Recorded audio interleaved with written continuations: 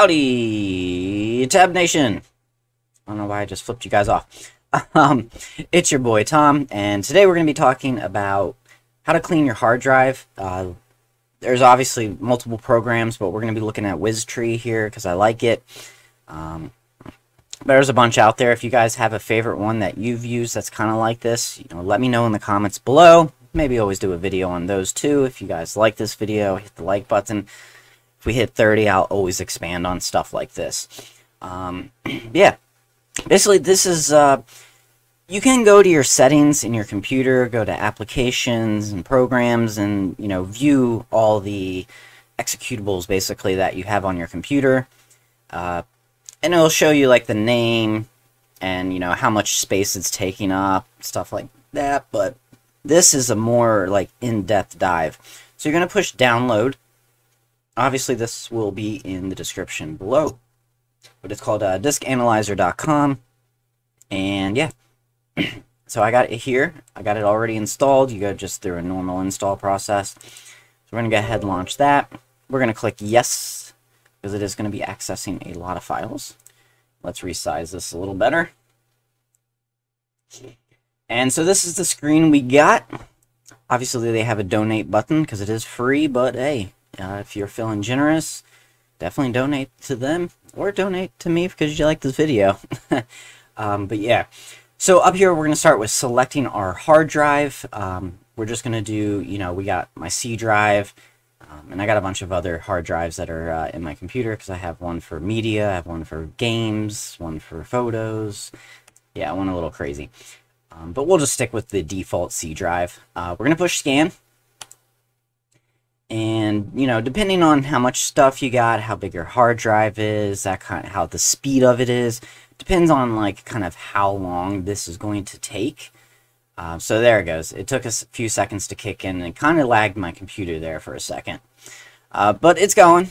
And, it's telling you how many folders and how many files. Obviously, there's going to be a lot, especially with the operating system, and every program you have probably has like 100 folders and files in it.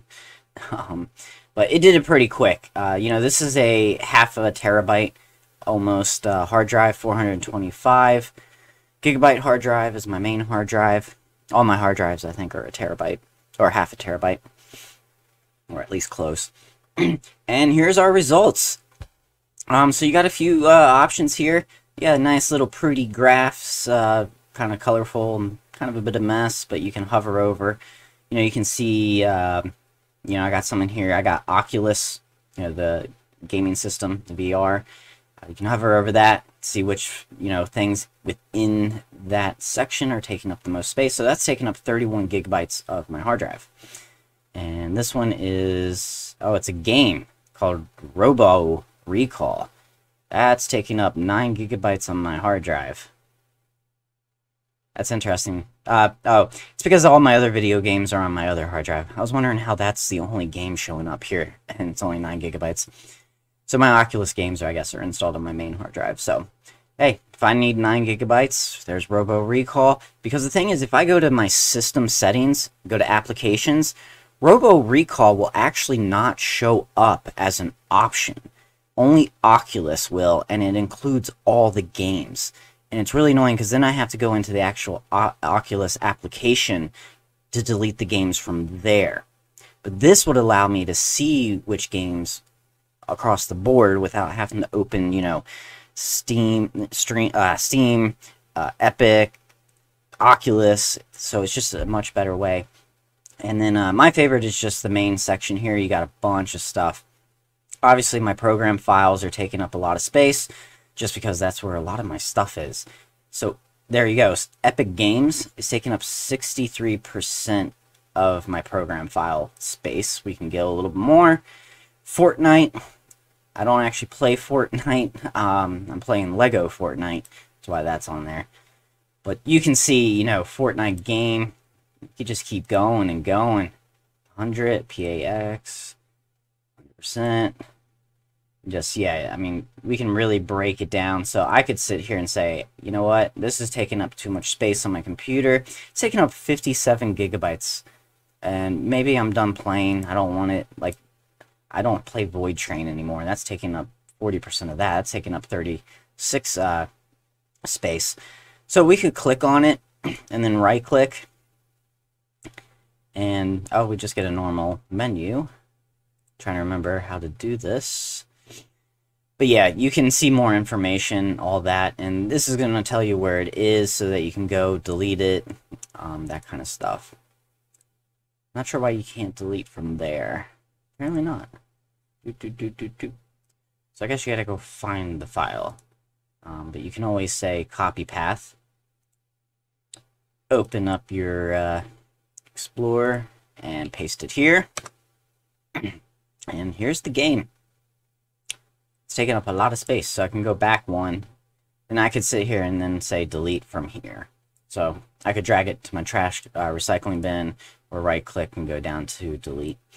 So it's up to you. But it's just a really good way to clean your computer up, to dive a little bit deeper. You don't have to open like 10 applications to delete stuff that only show up in that application and not in your system settings.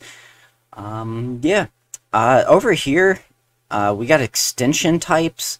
You know, this is also showing you kind of what you got going on. I got PAX files is taking up the most space. Those are video games. Oculus, I believe Epic is also PAX. It's the file types they have a lot of space in. But yeah, you can see what's taking up a lot of space. I'm surprised auto hotkeys is not shown up here because I got like hundreds of scripts, but I guess they're really small, so they don't even show up on here. You can sort by, you know, alphabetize. Obviously, it's going to put different things in front, numbers. Kind of want to see if I can find auto hotkeys, but apparently not. Wow, that's a lot of ones that start with numbers. Oh, there it is. Hey! Oh, it's not even register as... It's 10 megabytes. That's insane. I got like 100 scripts and it's only taking 10 megabytes. I would have thought way more. Good for you, auto hotkeys, and being a very lightweight programming language, apparently. You can sort by percentage, obviously. I got to go all the way back up. Sort the other way. So, yeah.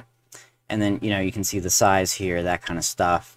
Here you can export file types to CVS for some odd reason. I'm not sure why you'd want to do that. But, hey, to each his own. Alright. Yeah, like I said, if you guys have one that's kind of like this that you guys like, there's obviously tons of them out there. This is just the one I've been using lately. I've go through phases where I've used different ones. Hit 30 likes. Let me know in the comments below. I'll pick some that I think are good ones and do some more follow-up videos.